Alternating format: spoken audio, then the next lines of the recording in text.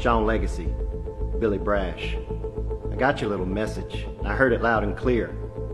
You say you're not going to show up, Sean's not going to show up, the whole roster's not going to show up. Guess what? You don't get paid. And that's just more money for me and my boys, the TFO.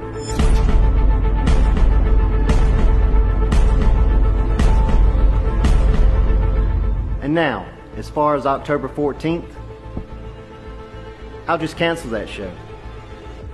But let me ask you a question. How can you guys all stand behind a man that only cares for himself and being champion?